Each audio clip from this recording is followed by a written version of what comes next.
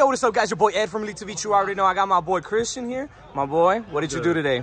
Hey, man, I got second place here at the largest Texas regional. Oh, my God. Houston was wild today. How many people? Probably about 500. Like 60-something. Man. Oh, my God. It's a big 10 rounds? 10 rounds. Killer. It was a long night. Should have been less, but, you know, I can't complain. Bro, that was killer, man. Oh, yeah. Any shout-outs before we get started? Hey, man, shout out to Opposition Games, supplies me most of my cards, man. Shout out to Team Legendary, the team that, you know, helps me get a lot of cards that I also get. Shout out this Robert fella. That guy right there?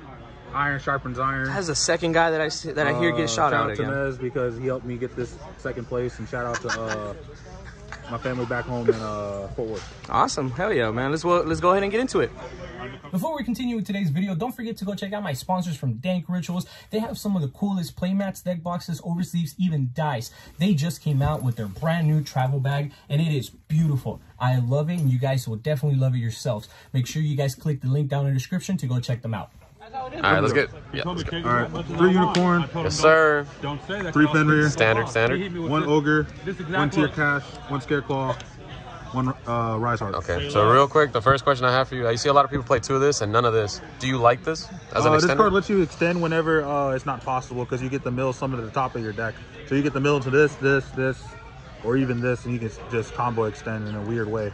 I got you. It sets up your berth in a better, like in a good way. In a way better way, I believe. I also like playing 1 of this because you can just get this back continuously off of Theosis. Oh, that's true. So it's a great card. And Scareclaw, this guy House Dragoon, and this guy big as no, this card's broken, man. I swear. Man, I love this guy. He's pretty good. And I also play. We'll go ahead and just talk about this. Go ahead. I only play preparations, no big man. I kind of understand that. I mean, a lot of people are just making a rise heart now. They're not really like extending to try to lock the zones out, especially like deep into the rounds. I believe it's completely unnecessary because every time you think that you're gonna go for it, you get nigged, and you keep second guessing yourself, and then eventually you're just like, all right, a rise heart pass is just the best thing. So when do you commit to the full lock? Do you ever commit to it, or is it always correct to just the rise? You can't do it. Yeah, exactly. So without taking it out, it just eliminates the... There is no commitment to it, so it's literally 4 summons and go. Okay, makes a lot of sense. Make a lot of sense. All right.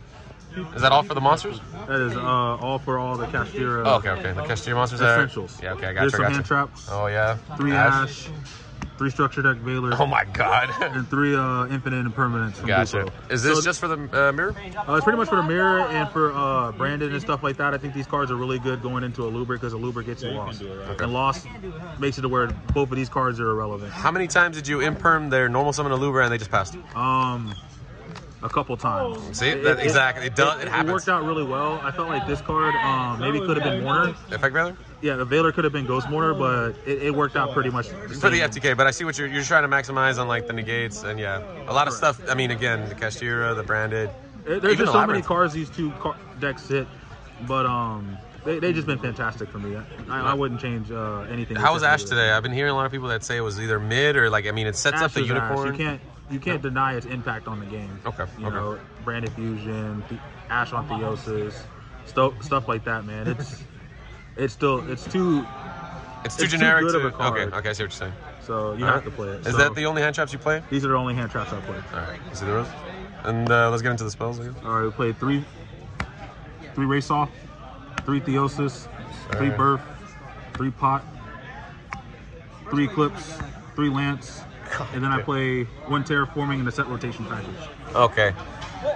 I've seen a lot of people play this card. I haven't seen this a lot. So, do you like the set rotation play? Yeah, so I really like giving people Pearl Reno in terms of the stuff that, I set rotation to. And activating this and getting tier cash, like I said earlier about tier cash, it's a weird way to extend into a lot of crazy things. Gotcha. Did you ever use the pop effect? You can't use the pop effect. Oh, okay. It just searches your stuff and makes your tier cash 28. I got you. Have you ever given this to somebody and they activate it to search? So the best thing about this card also is it stops evenly matched because a lot of people are main decking evenly matched. Yeah. It's a weird card because you. Are you talking about set rotation? Yeah, because it's a 1-of, and the way you only can get to it is either hard drawing it or getting off of prosperity. I got you. I see that you play all these at 3, so you want to open all these cards. All these cards are broken. Oh, yeah. Just combo, extender, search. It's a pretty simple thing. Do you like Lance? Lance has been very good to me. I really do appreciate the value of this card. Round 2, I played against a Sword Soul player. I had double set this. He almost killed me. He had 1 card left in deck. And then I double lanced him. God. Survived, and then he died. And then he tight. Did you catch his name on each one? Nah. Okay, good. I mean, I probably have my phone. I got you. Okay, dude. I play a 42 card deck, by the way. 42. Okay. Okay. Do you like 42 or is it? It's been very consistent. I got you. I rarely break. Right. You want to get into the extra or this side? Yeah, we'll go to the side real quick. It's very standard. I got you. So big shout out to Robert because you know our side was almost dang near the same. This guy, right? Where is he? He way down there. You way down there, bro. That guy over there with the. Robert. He ugly. Yeah. I'm just kidding. Three ghosts though. Yes, sir. We want to stop cards like the FTK for Brendan. FTK, Fountain, weird cards like Nadir's Servant, Sanguine. There's a couple Eldritch players. Oh wow! See, I didn't know you could stop Nadir with that. Okay. And a lot of Drytron players here today, so it stopped a couple of cards. Yeah, the bell would just stop him. So D-Shifter, alternate win condition. Yes. This guy's insane. I see a lot of people main decking it. What do you think about that? I think he belongs on the side. Okay. Because he conflicts with Baylor, so either way, they would either get this would get put in the main, and Baylor would come out. So I love it in the side. Okay. 3 sticky. 3 Spider Kaiju. Yep, 3 Spider Kaiju. This guy's a level 7. He's an Earth. He plays around Gozen match. He's relatively big, so you can even crash into Fenrirs and stuff like that. So I do like that that attribute about him. And then 1 Duster because we don't like back row decks. Okay. 2 D barriers, same concept. We don't want to draw too many of this card. Gotcha. Easy matchup against Sword Soul. Stop Brandon for the turn. Exactly. I drew this card a lot today. Broken. You don't want to draw the best card in the game. And then 3 evenly matched because he also don't like back row decks. Okay. So did everything perform the way you wanted it to? Was there anything like a little bit that didn't really come up? D barrier kind of underperformed against Kashtira because I mean, you D bury him. He ends on 1, 2, 3, 4, you die. Yeah, okay. Makes sense. So maybe D-Barry could be something else, maybe like a Talents or something like that. But no, I got you. Until then, I'll figure it out. Everybody cut D-Barrier.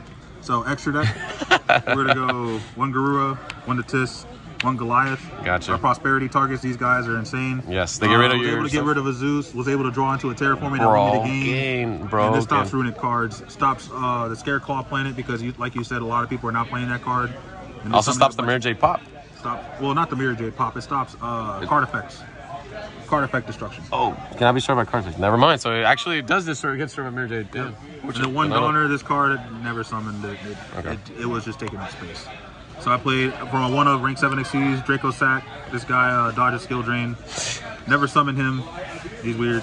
But he's good because he decks out your opponent. Okay, so you've gotten that. Did you deck out anybody today with this effect? I never summoned him. Okay. That's right, Ojo Grande, this guy's insane.